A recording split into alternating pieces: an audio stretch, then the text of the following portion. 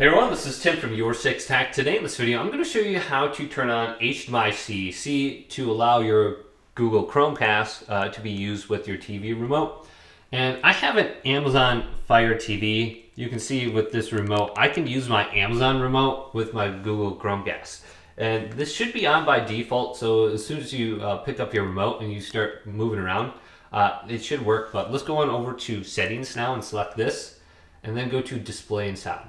And it's the first option which will allow us to do this. It's called HDMI CEC under here, but as you can see under different brands, it could be Samsung Anynet Plus, LG SimpLink, Sony Bravia Sync, Philips EasyLink, Sharp Equios Link, whatever that is. So just go through your TV settings as well, and you should have an option under your TV settings somewhere that says Display HDMI CEC. Turn that on. So on my Fire TV, it's a little bit different. So if I go back to the home screen here, I have to go through the Amazon Fire Stick settings. So just make sure this is on your TV settings, and then you should be good to go using your TV remote. So hopefully this video did indeed help you out. If it did, leave it a big thumbs up and subscribe to my channel down below for more tech videos coming up next on Your 6 Tech.